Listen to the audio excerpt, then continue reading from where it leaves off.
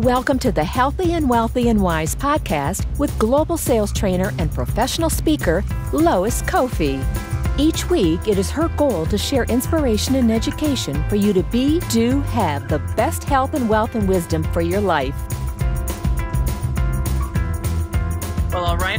And happy Friday, guys. It's that time again if you're tuning in live, we are here inside of my Healthy and Wealthy and Wise Facebook communities and fan page. Super excited and fired up for our amazing guest today. It's going to be a powerful show because Seth Greene is a seasoned veteran of podcasting and a lot of success. So I'm super excited for him to bring his wisdom today. If this is your first time ever tuning in, just want to let you know the show is designed for you to be an inspiration, hearing from the best health experts, the best wealth experts, and a lot of innate wisdom that people bring to the table from their amazing careers. If you know the drill, if you've been here before, go ahead and comment below where you're tuning in from. You'll have an opportunity later to also, if you want to, ask questions of our guests. And if you see value today, like we do week after week, please hit the share button so that other people can experience this amazing message today. So I'm just going to dive right in because I know our guest has amazing content to share, amazing wisdom. I met Seth through my mastermind group this year. He's actually the nation's foremost authority on how to grow your business with a cult of 50 evangelists promoting your business every week. He's also, this is really cool, mind-blowing, he's the co-host of the Preneur podcast with Shark Tank's Kevin Harrington. So if you have an opportunity, please go and check out his podcast. He's also an 8-time best-selling author. But I really just want you to go ahead and take it from here, Seth, and share your story. You know, how did you grow to be such an amazing businessman? Wow. Thank you so much. Thanks for the awesome introduction. It's an honor to be here. I love watching your show, so I'm super excited to be a part of the community. I'm not sure how long a version of my story you want. I'll try and do a really short version. My father drove me nuts every semester of undergrad, saying he couldn't afford Syracuse University. So by the time I graduated, I decided to chuck my dreams of being a Broadway star and go become a college financial aid planner. In the Fortune 500 company I worked for, the branch manager I worked for told me to interrupt 300 strangers a day, cold calling them, asking for money. This was before the internet, many decades ago, and I hated cold calling all day long. I had the good fortune to find and then beg my wife to let me borrow more than our mortgage to go hire legendary marketing guru Dan Kennedy. In 2 years, he took me from the bottom of a 6,700th advisory firm to the top 30 in the country for opening new business. So my financial services practice took off. I got written about in every trade journal in the industry. My phone started ringing off the hook with advisors who wanted to do what I did. I said, Dan, what do I do? He faxed me back and said, start a marketing firm and do it for them. That was 14 years ago. I started marketdominationllc.com as myself and one advisor who I was willing to let license my stuff. 14 years later, we've served thousands and thousands and thousands of clients in every time zone on the planet. And we now have grown to an awesome team of 44 staff members. And it's been an incredible roller coaster journey. So that's the fastest version I've ever done. Well, and that's cool because I know we're gonna cover a lot of the how-tos because you said a lot of stuff there that I think a lot of people can relate with. You know, especially in the pandemic. You know, how did you find the gumption to go and take such a big loan or like you said, to hire Dan? I mean, that's a huge risk. What gave you the inspiration to do that? So that was during another economic crisis. It wasn't a pandemic. It was the subprime bubble, mortgage bubble bursting and the economy falling apart. So I was frustrated with the Fortune 500 sales prevention department that didn't want to let me do all the things Dan was teaching me. And when we were during the height of the subprime bubble burst, that company was bought out by another company. And two things happened. One, that company was bragging about the multi-billion-dollar branding campaign they had recently launched in the last year to grow the business. And I raised my hand. I was a shareholder in a meeting. And I said, how much revenue did it bring in? And they said, what do you mean? I said, well, we spent $2 billion of shareholder money. Some of that is my money. what was our ROI? And they said, well, we have no way to measure that. You know, our logo is getting recognized in focus groups, and we have anecdotal evidence of people saying, I saw your commercial, or I saw your ad in the Wall Street Journal. And I said, so you spent $2 billion as an investment firm, and we don't know our return, and we can't track it. And they said, yes. I said, oh my God, I got to get out of here.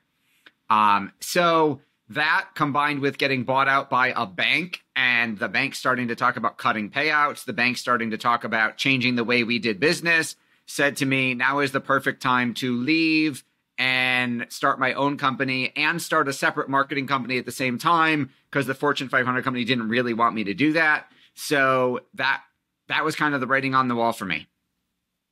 Wow. I didn't realize I didn't put the math together, because that's actually part of my story too, having gone through the Great Recession and going through a tough journey. That's an even bigger risk, seemingly, but you got rewarded amazingly well. You know, with marketing, you must have some really cool secrets. Like, do you have any, like, and we're going to talk about, growyourown.cult.com, but how did you start marketing for these professionals and then grow so quickly?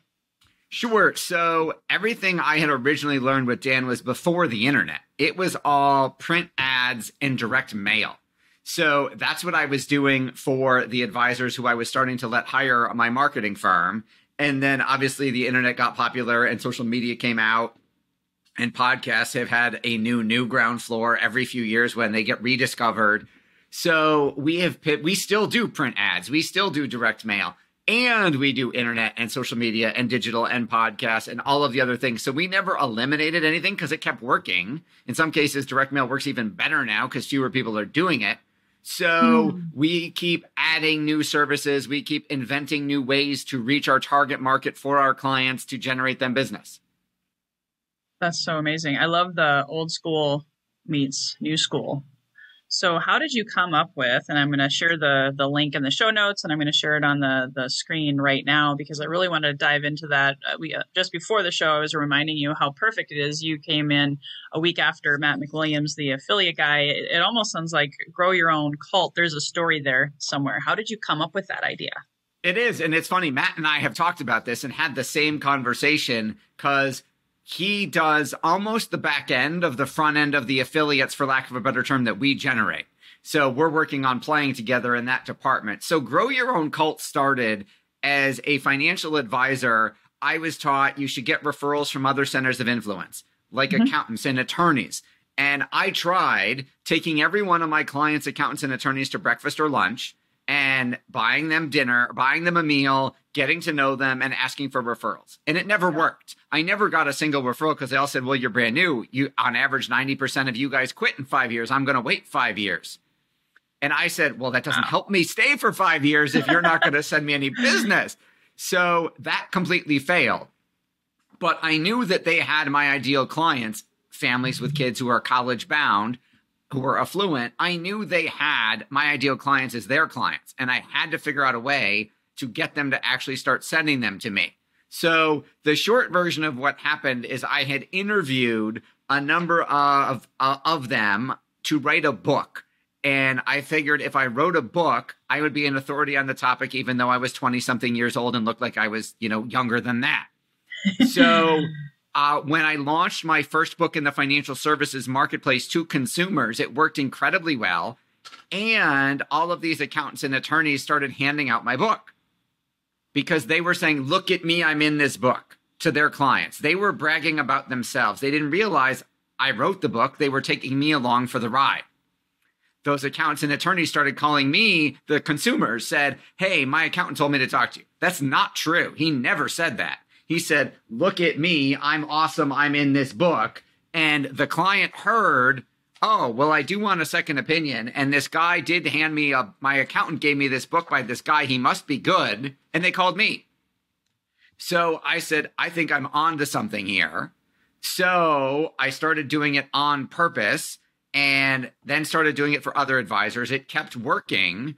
And then when podcasts got big 7-8 years ago, we said, instead of 10 or 12 interviews that it takes to make a book, let's do a podcast every week and let's air it online, because now they can share it on social media. They can share it on LinkedIn. They can put it on their website. We'll get more traction. And that worked. And it worked even better. So we keep adding more forms of media to it. And the original origin of the idea was I would see in the beginning of internet marketing, I watch guys like Frank Kern and Jeff Walker and Eben Pagan. Like I would get 20 emails in one day from every single one of them about the other guy's launch. They all said, hey, Jeff is launching product launch formula today. Buy it through my link and you'll get these great bonuses from me. And 20 different internet gurus all said the same thing. So I said, oh my God, they have their own little cult.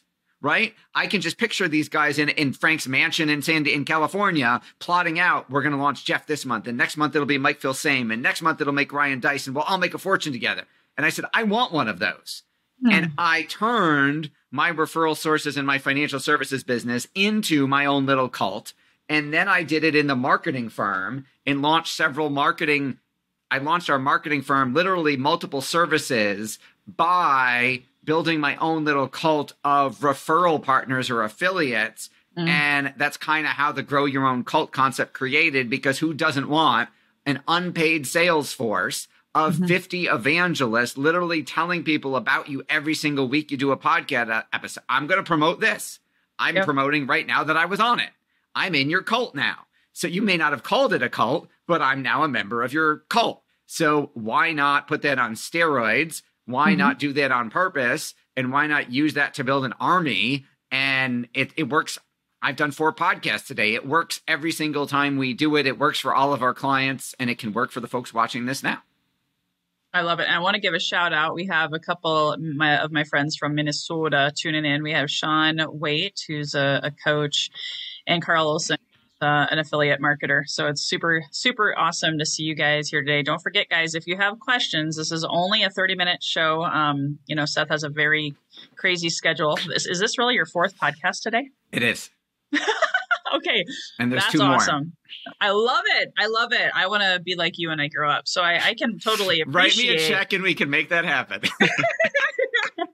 So I love you. Basically, what you're talking about is attraction marketing at its finest and building authority through books and podcasts and speaking opportunities, also live streams if it's not a podcast. So do you have any advice? I mean, I know what I would say, but I'd love to hear what you would say when someone's wanting to build their own cult, if you will, or tribe, or whatever you guys want to call it. I hear people call them armies. I've heard all different names.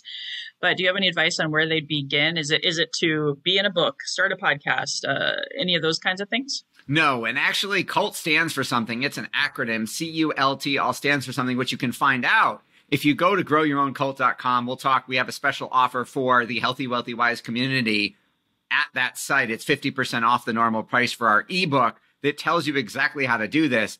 Now, no, I wouldn't start with any of that. 50% of the success or failure of your business, your marketing, whatever it is you're going to do is going to come down to your target market.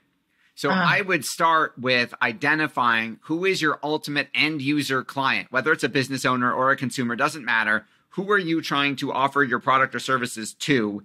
And then we'll go back one level and figure out who influences them. And those are the folks you start off by interviewing on your show.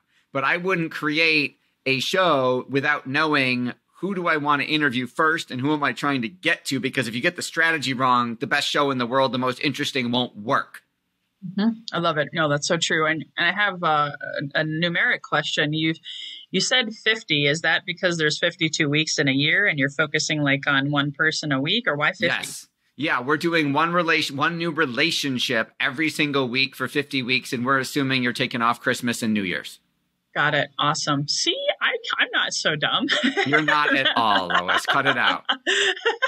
So there's a question here from Sean. Is there a difference between a cult and a raving fan? Yeah, absolutely. Because a raving fan, think about your own personal experience. If you go to a restaurant, if you watch a movie, if you go buy something and you're happy, you will tell a small number of people if you tell anybody. If you're pissed off, you're going to tell a lot more people. Negativity spreads faster. So a raving fan might say, oh my God, I had the best steak in the world at the Buffalo Chop House. You got to try it. But it's not measurable. They're not giving out an affiliate link to the restaurant. I can't track how many people came in from that person. In a cult, I am literally measuring how many calls we had, how many leads came in, how much revenue was generated. They're participating actively in the process. They're sending out whatever they're sending out that I give them that's trackable. So I literally know which cult members are more valuable, which ones aren't, which ones are doing their jobs and sharing, which ones aren't. So yes, raving fans are nice, but 80% of business owners say their number one strategy is word of mouth. That's how they grow. But if you ask them, how many word of mouth clients are you getting next month? How can you get doubled if you want? They'll say, no, of course not. I have no way of knowing how many referrals are coming in. And no, I can't just get more. That's not scalable. A cult is scalable. I love it. Yeah. Cause I would just, I love the ability to pay. You pay your cult, right? For referrals, like an affiliate program. Well, we do. It depends on the sophistication level of the cult member. So, and it depends on the regulations. So our cult, like lawyers can't take a referral fee, for example. So some of them just do it for free, just to share it, because they believe in it. Some of them the internet marketers all want trackable commissions and affiliate links. Regular business people don't even necessarily know what that is. So they may not even think to say, "Ooh, I should get a cut of the revenue." They may just say, "Yeah, I'm happy to hand out your book, or I'm happy to share your podcast because it promoted them." So some are paid, some are not. It's all up. We're happy to pay any of them, but it's all up to them as to whether or not they want to or can take the money. That's awesome. And I love that because I just sent an email to one of my affiliates saying, hey, I'm going to be paying you a $500 check next month, inbox money. So I'm a huge fan of affiliate income. Anything else about the ebook before I wanted to transition over to your experience with Kevin Harrington and the Sharkpreneur podcast next? Sure. Yeah. The ebook is $14 on Amazon. If you go to growyourown.cult.com, you can get it for $7. It's the best $7 you'll ever spend on your marketing. And it'll walk you through step by step our entire process. So you could literally do it yourself if you want to. Awesome. I love it. I love it. Awesome. And so how did you, was this your first podcast, the Sharkpreneur, or did you have other podcasts leading up to that? And how many podcasts do you have? Okay. So no, the podcast was originally called Direct Response Marketing. I ran it for a couple of years. And then I had the good fortune to kidnap Kevin Harrington, which I can tell you that story if you want. And then when eventually in the first couple of years of my relationship with him, at one point he said, hey, what do you have that's sexy right now? In addition to all the work we were already doing for his portfolio companies, he said, what's the newest thing you're doing? And at the time, the newest thing we were doing was this model, the cult model. So I told him and he said, ooh, I want a podcast, but I don't want to do any work. He said, I'll come on your show. I'll be a co-host. We'll rebrand it around the two of us. And I'll do one episode a week. That's all I can do. And you can do as many others as you want. And the episodes that I'm on, I will market to my list and on social media and to my network. And as they say on Shark Tank, I said, I'm in. And that was like 7-8 years ago. And you said you kidnapped him. How? You have to tell us that story. Sure. So I went to I heard he was coming to Buffalo to speak. No one ever comes to Buffalo to speak. They were having a entrepreneurs organization, the EO group that he co-founded with Michael Dell. It was like the 25th or whatever anniversary. There was a regional conference that happened to be here in Buffalo. So they were the host chapter. I didn't even know what EO was. So I moved the 8 meetings I had that day. I paid $300 for a non-member ticket. I went. I saw him speak. And then at the back of the room, when he was signing autographs and taking selfies for his new book, instead of doing that, when I walked up, I said, Mr. Harrington, I'm here to take you to the airport. And this was before Uber. And he said, oh, that's okay. I'm getting a cab. And I said, no, they insist I'm supposed to take you to the airport. Now, I made that up. There was no they, but he didn't know that. So he said, okay, fine. Wait till I'm done and you can drive me to the airport. So I drove very slowly to the airport and had half an hour to pitch, which I pitched him on consulting with him for his As Seen on TV company. Because I said, there's 12 holes in your marketing funnel that we've identified. We can fix them. It'll up your revenue 20%. He said, we do hundreds of millions of dollars a year, right? You really think you can, you're going to get me an extra 20 million, 30 million, $40 million? And I gulped and sweated a little bit. It said, sure. And so he said, okay, send me what you want to send me. Here's my address. Here's my, send me what you want to send me. So I sent him, which we could do a whole separate interview on, a shock and awe box, which he got. His secretary delivered in the middle of a board meeting and interrupted him to show it to him. And Wow. he called me right after and said, okay, you got my attention. That started our consulting relationship. Then he started hiring us to do work for the companies he's invests in. And we've started 2 companies together. So it's been an amazing relationship. So I have to ask, so after you gulped in that next year, what was the amount, if you don't mind me asking and you can share, do you remember what the amount was that you helped him create as a result of his 12 holes in his marketing? Yes. So I'm not allowed to publicly disclose that number because he sold the company. Okay. But it was significant enough that he started hiring us for a lot of his other portfolio companies. There were times that he decided whether or not to he called me for 2 companies. He said, I'm thinking about buying this company. Can you market this? Which was amazing that he asked me if I could work our magic on it. And he's like, I'm not going to do it if we can't get you guys to do your stuff. I was like, holy, that's amazing. Of course we can. So it's been incredible. That's awesome. Well, if you can ever help get Kevin on this show, I'll be forever in your debt. With the Grow Your Own Cult, I know that, well, first of all, I want to remind you guys, we have less than 10 minutes left. So if anybody has questions, please comment below. I know Sean Waite just said he bought your book. He Awesome. says, Thanks, Sean. Thank goodness, no poison Kool-Aid. That's hilarious. So yeah, I was curious, and I am going to be purchasing your book as well. I didn't know that the cult was an acronym. So that's really cool. I can't wait to get that, guys. So remember, get the book and go to growyourown.com. It's an ebook, just so you know. It's a PDF download. It is not you're not getting the physical book for $7 on our site. Yeah, you can consume it's 37 pages. You don't need a physical. You can print it. Consume it over the weekend type of thing. So because I love business by referral, I love the idea of growing your own cult. For someone who's never done that, like I was old school. I was in real estate too. Like in similar idea was, yeah, you wine and dine, you take people out, you ask them for referrals, you do gifts, you do things like that. If someone's in this pandemic on a shoestring budget, and I know, again, get the ebook, but what would be like a quick and easy way to develop those referral partner relationships quickly? Well, if you're doing the podcast yourself, the podcast is the first step. It's the first part of the long process to convert those into profitable relationships. So theoretically, if you did your podcast yourself, I mean, you could do one on StreamYard, technically for next to nothing. You could start that process now with, and it'd be light years ahead of my first show. My first 15 episodes were on freeconferencecall.com. And you literally heard the phone ring and hey, Mr. Jones, thanks so much for doing this. Like, we didn't edit a thing. The production quality was below awful. Like the first of our couple hundred reviews say that. It says the production is non-existent. If you can get past that, there's good content here. So it is so much easier now. The barrier to entry is zero. You could sign up for StreamYard for 10 or 20 or whatever bucks and start a show with nothing. And you could make some money and then do the rest later.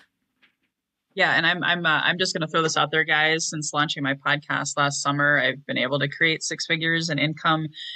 So I'm so glad to hear you reaffirming that. And I think podcasting doesn't have to be complicated, right? You don't have to have all the bells and whistles. You can start super, super low cost. No, back in my day, all I had was a phone and it was a recorded audio. There was no video. There was no social media. Now I'm going to sound like an old man. But anyway. Well, that's how I hired my first coach just before the pandemic, was listening to a similar podcast with no intro, no outro, call to action at the end. It was 15 minutes. I was like, oh my gosh, I need to. That. Yeah, 100%. What other projects are you working on right now, or anything else that our audience, again, just to remind you, most people in this audience are coaches, speakers, authors, podcasters, or wannabe podcasters and holistic healers. Do you have any other marketing advice or any other sage wisdom, especially in this pandemic, especially if someone maybe can't do the direct marketing and they don't have the budget for all those other things? Any other words of wisdom? I mean, we could talk for days. So yes, of course, we've got other words of wisdom. You got to narrow it down a little bit. I would say my pandemic advice is it hit our business too. I had 3 webinars in March of 2020 with affiliate partners that flopped. I had never struck out before, and we always sold something. And I had 3 webinars in a row where we sold nothing. And it took me, I was a little thick-headed. It took me 3 webinars to realize we got to change something. And we decided we had to offer lower priced service offerings and make it not about growth, but about the Corona survival guide. Or we had to make it about how to keep your business during COVID. And then once we pivoted and offered a different branded, lower price service, everything started working again. So I would say fewer people are marketing right now. A lot of people hid under their desks and didn't talk to anybody and hunkered down and scaled back. And I would say this is awesome. This is the perfect time when you have less competition is when you want to spend more money and invest more in your marketing to buy market share from all those people who are scared. Awesome. Yeah. Yes, Sean. As soon as you order the book, someone will physically show up to your house and try and convert you into our cult. That's exactly what happens. Maybe I forget what you called it, a shock awe box. Maybe you'll be getting some kind of shocking, amazing box. And on your website, I just want to bring this up because I use this terminology, but not everybody maybe understands it. A COI. Can you explain to the audience, what is a COI that you want promoting for you every week? Center of influence. So somebody who serves the same market you do. I call it co-opetition. An accountant doesn't compete with the financial advisor. They don't do the same thing, but they could co-opetition together. They could collaborate because the accountant sending their clients to my college financial aid company doesn't hurt the accountant. It hopefully generates more goodwill and more business for both of us. Me sending my clients to the accountant, I'm not a tax accountant, helps him so we can work together and a rising tide lifts all boats. Amen to that. Yeah, I have my own. For those of you guys, if you've never heard of my affiliate program, I just want to give a huge quick shout out for that. Go to kofieaffiliate.com and you'll see kind of a sense, really not kind of, really what Seth is talking about today and what Matt talked about last week. I do have one more question for you that I close with, and then anything else. I know we could be on here for days, but if there's anything else that you'd like to end with as like a juicy nugget or tip. But before we get to that point, I just want to remind you guys to go to growyourown.cult.com and get that ebook if you're tuning in live or on the replay. Also comment below as he shared, he's on my podcast today. He's also inside of my Facebook community. And that's why if you are listening on iTunes later, on YouTube, if you're not already in Healthy and Wealthy and Wise Facebook community, please join as soon as you possibly can so you can get some questions answered and meet people, amazing people like Seth. So my last question that I always ask everyone, it goes with the title of my podcast, and not everyone knows the story about why I called it that. I oftentimes will share it and sprinkle it in, but it has a lot of meaning to me. And I always ask every single guest this question. So Seth, when you hear the phrase healthy and wealthy and wise, what does that mean for you in your life? That's a great question. So if you don't have your health, the wealthy and wise don't necessarily matter. You can't spend the money. If you're not feeling well, you can't spend it the same way.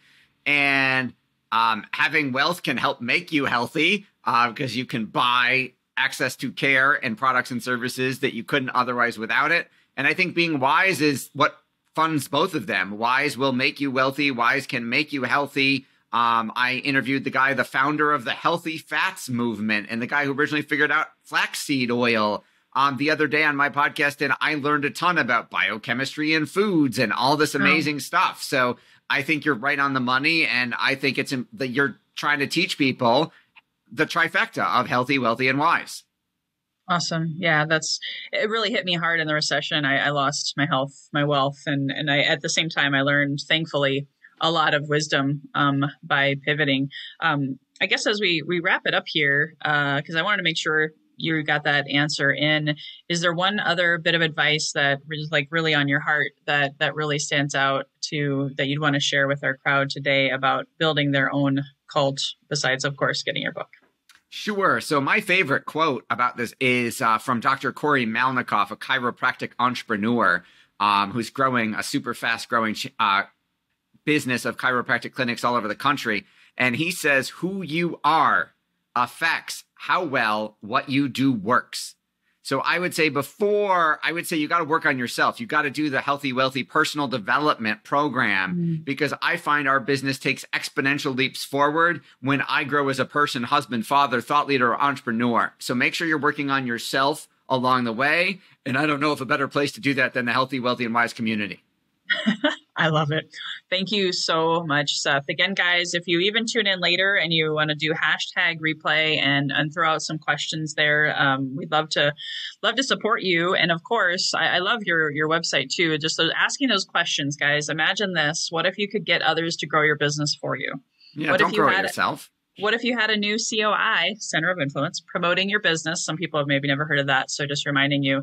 So I think your topic is so timely. It's such I think no one succeeds alone before and now, especially in the pandemic. So guys, get his ebook and please hit the share button. One last reminder to make sure you share this with other people who could use this inspiration in their business and in their lives. So until next time, next week, guys, we have Tanya James as our next week guest on Friday. She's an alchemist, and we're going to be talking about more of a spiritual way of working through your business challenges, and we're super excited to have her on. So until next time, guys, here's to your best health, your best wealth, and your best wisdom. Bye-bye for now.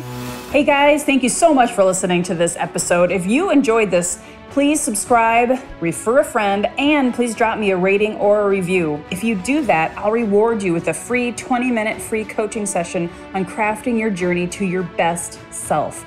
Reach out to me at lois@loiscoffee.com to claim your 20-minute slot. Until next time, be healthy, wealthy, and wise.